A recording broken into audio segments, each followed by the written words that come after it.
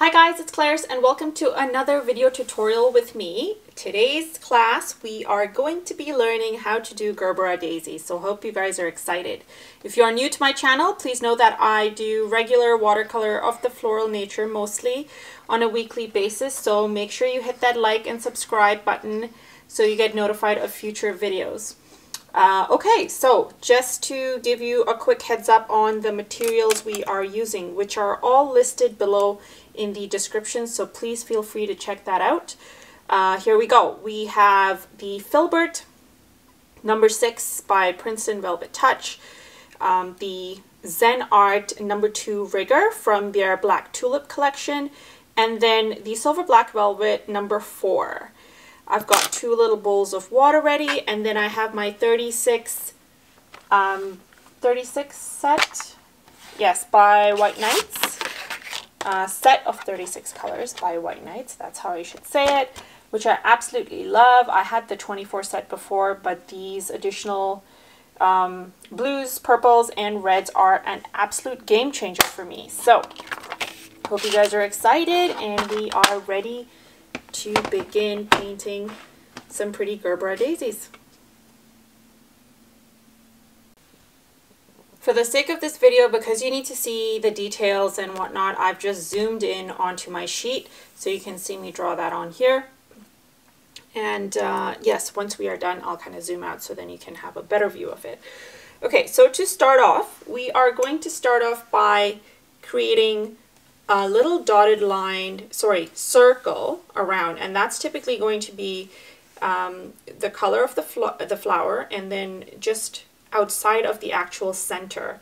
So we're not doing a brown, we're going to pick the, let's pick the English red. So I'm picking an English red, and let me just show you guys that color. The English red is right here. And so that's what I'm picking for my actual center, and I'm just mixing that off to the side. And once I have it mixed, I'm going to go ahead and start doing my little circle that I mentioned. So I'm just going around and I'm creating these little dotted slash lines in a circular manner and trying to leave like some white space in between. And you can see it's very like haphazard, and yeah. And then I'm going to do like a little dotted line almost just on the outskirts of this, very loosely. Perfect. Now once I have this, I'm going to use my Velvet Filbert brush by Princeton, and we are going to go ahead and mix some color and start creating our petals. So for this color, I am using the Titan Red, which is like a slightly brighter orange, and the consistency should be like a 70-30 happening. So once we have that mixed, we're going to start from the outside in for the petals. So from the outside, I'm coming down in just like that. Make sure you've got a good amount of color. What I'm doing is I'm going to alternate or try and place them in areas where there's space in between,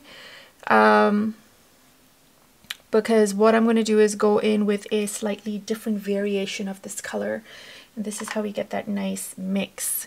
So I'm trying to do this as quickly as I can without giving too much detail here, and all I'm doing is using the tip, pressing down, trailing off, and then just using the side of the brush to kind of create that one additional line. Now as we're going along, you can totally go ahead, get some of the golden orange as well, and just kind of go ahead and create additional petals just like that in between. And this kind of helps us get a blend of color between the petals, as you can see right there, and this helps with giving it a nice loose look with a lot of pretty flowing watercolors happening. So I'm just going to finish these, and then using the rest of my paint to mix some of the golden in it. I'm just going to go ahead and create these petals. The exact same manner in between. And then just one over here.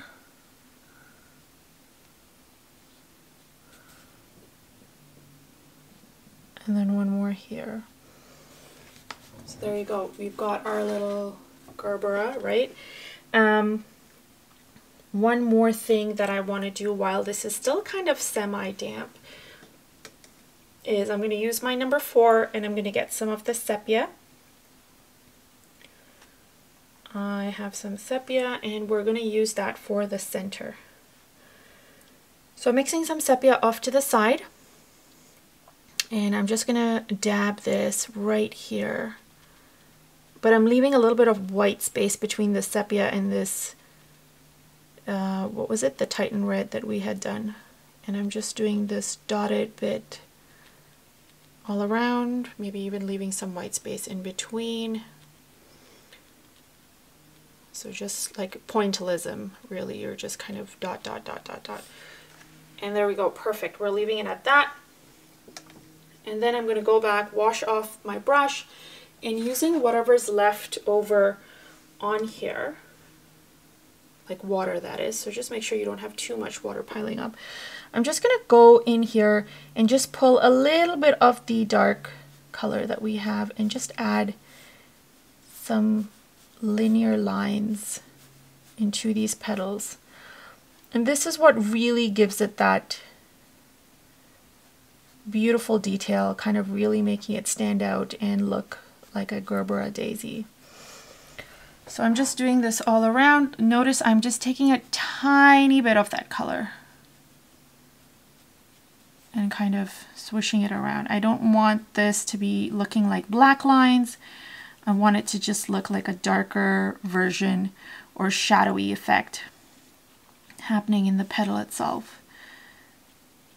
And if you feel like you're getting too much of a dark line, it's probably because you're taking too much color. You just need to make sure you're getting just a little bit of color and you're kind of spreading it on. And there we go. And for the in-between, you can just go very lightly and just add some detail in between just like that. So it looks like it is coming from behind. Areas where they're damp, you'll get some nice, beautiful mixing effects. But yes, essentially this is how it should look. Now, one last thing is I would say if you want to add some additional little petals in between, you totally can. I would just recommend really watering down your Filbert and then going in, and I'm just kind of watering it down off to the side and then going in and kind of just adding a couple of cute little loosey strands or waves of color, as I would like to call them, and filling it up if you want, or you can leave it as is. It's entirely up to you. And now you can go ahead and create this in different colors. Now color is everything, guys, so I would recommend testing a couple of colors before you do a bunch of these together, especially if you're doing it for a card or something like that. And yeah, that's it. This is typically how I would do the Gerbera daisy. So that was it for the Gerbera daisy, but if you want to add some cute little strands of greenery around it, I'm not using the typical Gerbera daisy leaves, but I like these cute little, almost kind of like wildflower tendrils all along. I have some premixed green. Ideally, I believe this is like the chromium oxide, which is part of the 36 set White Nights that I'm currently using. So I'm just using some of that and using the rigger because the rigger gives me some really great, what's the word I'm looking for, loose tendril type organic detail. So you can just kind of have it running in between. And look at these thin little lines that I get for leaves, which I love the rigger for. And this is part of the the Zen Art Supplies Black Tulip variety or set. Again, the link is in the description if you like to check that out. So this is typically how I would do these little tendril type details and just add some greenery all around to kind of enhance this and make it a pretty pattern. So very simple. I'm just using the tip, pressing down and kind of trailing off and giving it some movement almost. But notice I'm also leaving like white space in between the leaves, that is. So again, going off in this little tendril kind of manner. Tendril manner. You guys know what I mean. Yeah, so that's how I would enhance these florals. Just adding a little bit of green, just one color is fine. Doesn't have to be too detailed, especially if you're going to make it something bright and colorful like this, where we're using like purples and oranges and pinks and reds. So keep the green less vibrant so that the colors pop. And that's it. So hope you guys enjoyed this video. Let me know in the comments what you thought.